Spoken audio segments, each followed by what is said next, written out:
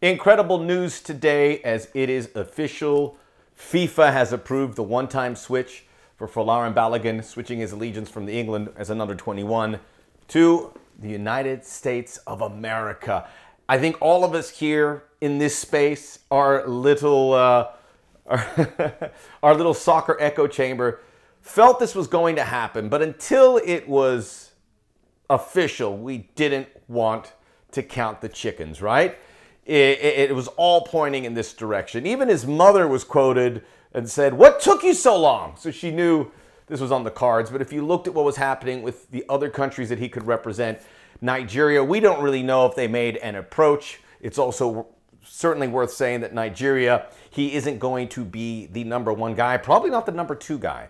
He wasn't going to be 1 or 2 in England, who said they were interested, but they have to do it their way. He, as a young player, has to come through the ranks, which is perfectly normal. And England doesn't really have to explain itself to anyone because, hey, England is an elite power.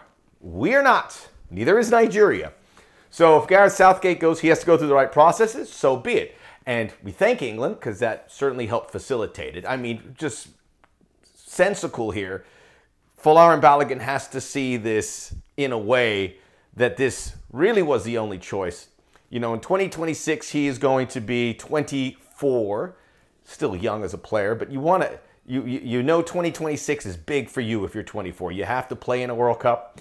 It's certainly feature if you want to be elite. He's going to get all of that, although part of the things we're going to discuss here, you just don't give him the 9 shirt. Well, you do give him the 9 shirt, but you rally around those other guys too, because even though this has been a massive need, the biggest need for the United States, who scored 3 goals at the World Cup?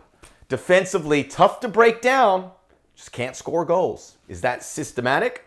Is that systemic, pardon me? Yes, perhaps. But also the guys aren't getting good chances. You would hope to think Folarin Balogun, who is, via the metrics, is the best American striker and one of the best in the world, top 10, 15, when you look at shots on target, the fact that he has 19 goals in a very competitive league in France. He's cooled off a bit on the back end here, but he was right there with Kylian Mbappe for the majority of the season. That this is the guy that you have been courting and you have won. So today on the Soccer OG, didn't record a video over the weekend. I must have known something like this was going to happen. I waited for a reason. Check out the Soccer OG podcast where all podcasts are available. The latest one with Jonathan Tannenwald of the Philadelphia Inquirer. We will talk about the development of young players through Major League Soccer, how you might be seeing a lot of the 2026 World Cup team playing in MLS now or have seen them play. Several topics on the European front, a lot to discuss there. And check out the entire library. Also, like and subscribe us right here. Hit that like button. Hit it. Hit it with conviction. Thumbs up, city. Folarin Balogun, we've done videos on him in the past, so where were we? We know the talent is there. Let's figure out how it got to this. Now, the courting process was going on for some time, obviously, but this is the latest success story for the United States men's national team when it comes to dual nationals. They have hit almost every one of their targets. I mean, going back to Ricardo Pepi, he signed on, Serginho Dest, Yunus Musah, which I was more excited about Musah because that felt like, I remember Gareth Southgate during the World Cup talking about Greg Berhalter. He goes, he already got one from me. Well, now he's gotten 2. I got the feeling that Southgate wanted Musah. Musah had a better chance to play for England maybe than Balogun. So I was more excited there because we felt this was going to happen. But this is so exciting. I have to pinch myself. I can't believe it. Alejandro Zendejas. One after the other. Some other guys to a less, Taylor Booth or Johnny Cardoso that could have played. There was no way they were going to play for the other country.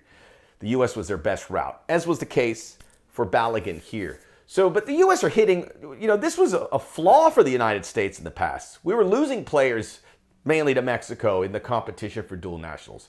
We're winning all of them. Brandon Vasquez, we're winning all of them. We are. And we've distanced ourselves from Mexico. So this is a huge, whatever the United States, and we know they're doing a lot of things incorrectly, but this part of it, however they court the players, however they connect with the players has worked. You probably don't want to give Greg Berhalter credit, but he has overseen all of that. right? And some people want to give Anthony Hudson, he has to give some credit, right? Because he was overseeing this team when it was happening. This is how I believe in situations like this. If you were in charge of an entity, or if you were in the leadership position and those good things happened under your watch, you get credit. I'll give you an example. Let's go back to the Osama bin Laden. Sorry, Osama bin Laden. The Bush presidency chased him and chased him. Couldn't find him. Barack Obama found him and took care of the problem.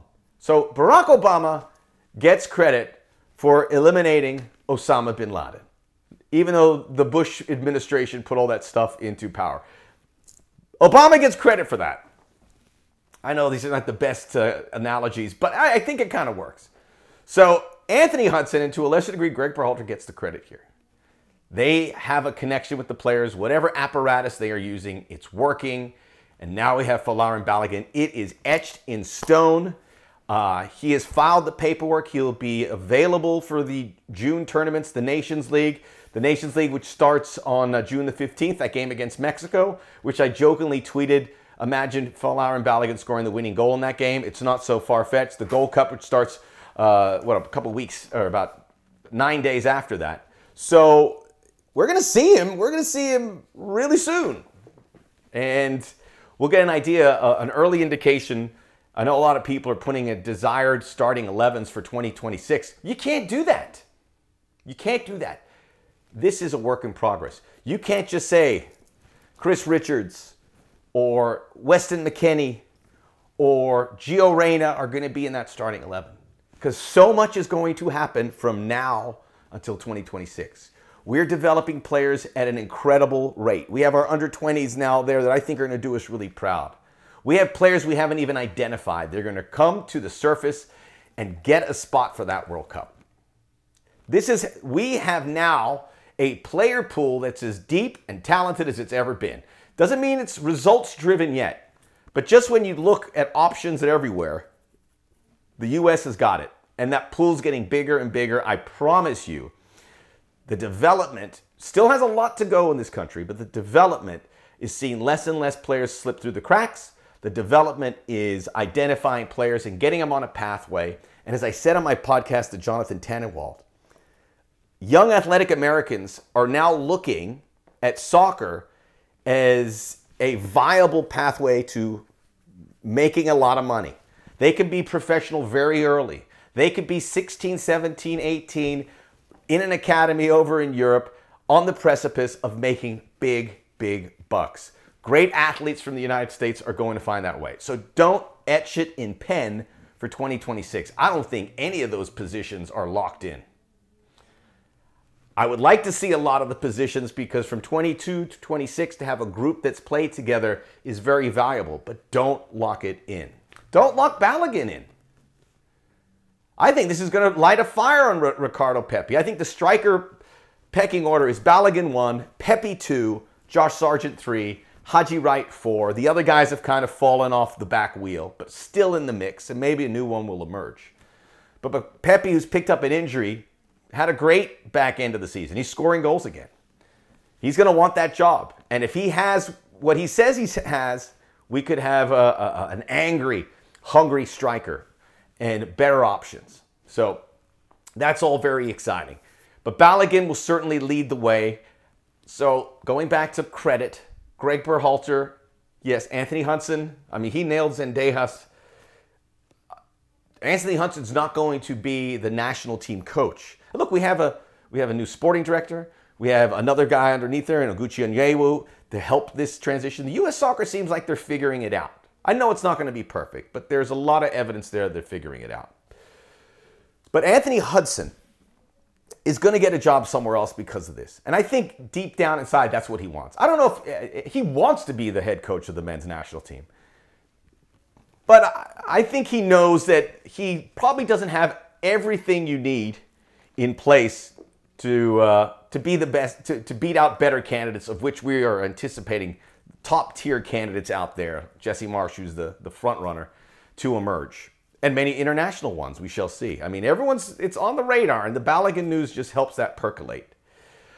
I want to talk about what Balogun said, because as we're talking about Anthony Hudson, he said something that I thought was interesting, because with the situation with Balogun, you say, is he just coming here because he wants to play, or is he coming here because he identifies as American? He was born in Brooklyn. He has family in New York still. He left at the age of 2. That's American enough for me. But Anthony Hudson said it's clear he values his U.S. roots. And to hear him talk about it, and he mentioned watching the Olympics and getting inspired by great track athletes and athletes in the Olympic Games that were wearing the red, white, and blue. So he identified with that. It's easy to identify with that. I grew up in Australia and I was like 12 years old, but I was born in the United States. When I was in Australia from like 4 years old to 12, I was American. You connect to where you were born, because that always is that's always going to keep you connected. Regardless of you even set foot in that place, you could always say you were born there. So he's saying the right things, and I think Balogun's saying it, but Hudson isn't saying it as well, so I'm convinced. We'll get to what Balogun had said here in a moment. Well, actually, let's talk about something he said, because as I get back to giving credit, Berhalter, Hudson, whoever in the players reached out to Balogun, we know several did, and sold them on this program. They all helped out. But all of you did the job. When this first time we saw Balogun feet hit the ground in Florida, where this really occurred, when he was in Orlando and Tampa, everyone was involved in social media. People were saying, come here, we want you. Well, Balogun mentioned in his address on U.S. Soccer that he heard that. And he felt the appreciation from everyone, and felt the warmth, and felt how everyone wanted to come here. Something he wasn't feeling from England, probably. He noticed it. I noticed it. So pat yourself on the back, because I guarantee you that was not a minor detail here. It's amazing what can happen when you're felt wanted. You will swear allegiance to those people and go, these people get me. Balogun felt that. He said it. How could he have missed it? We had him as the #1 trending or #2 trending topic on Twitter nationwide.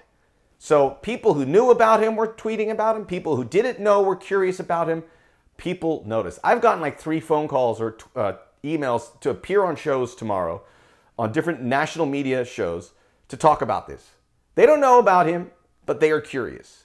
He's feeling all of that. So U.S. Soccer Twitter, social media, all the accounts, you did good. I'm proud of you. See what we can do when we put our heads together? I'm telling you, man, I believe that swayed him. I truly believe it did, because he pointed it out immediately.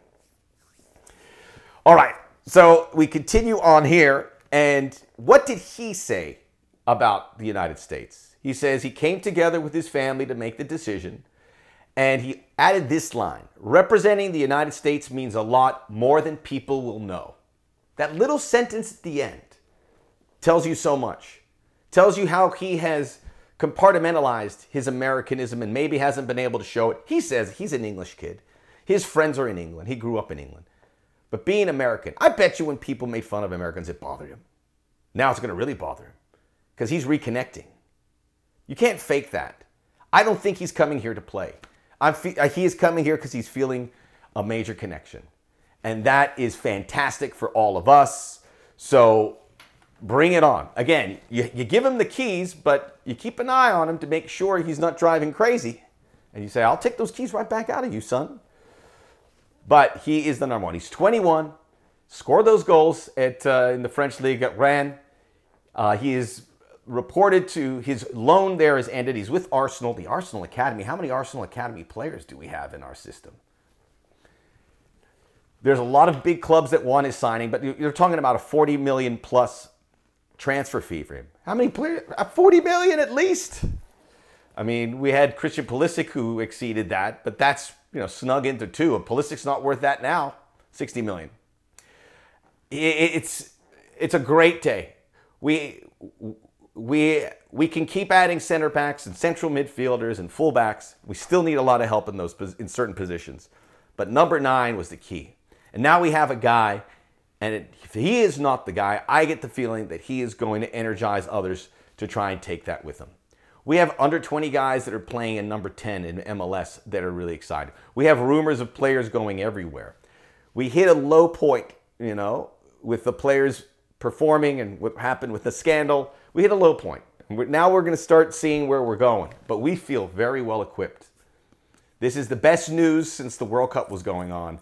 And it occurred organically, and it occurred with everyone chipping in.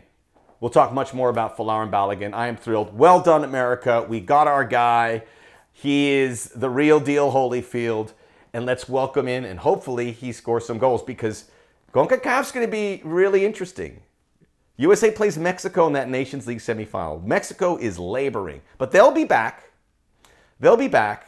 You think of all these great players scoring goals. Santi Jimenez won a trophy with Feyenoord. He scored a ton of goals. Balogun, Jonathan David, who is the Canada's #1 striker, competing for Balogun for the best striker in the region. I'm not ready to or privy to say who I think is better. Canada's much better, but you know, Canada doesn't have great defending. We do. If it all falls into place, CONCACAF shall be ours in 2026.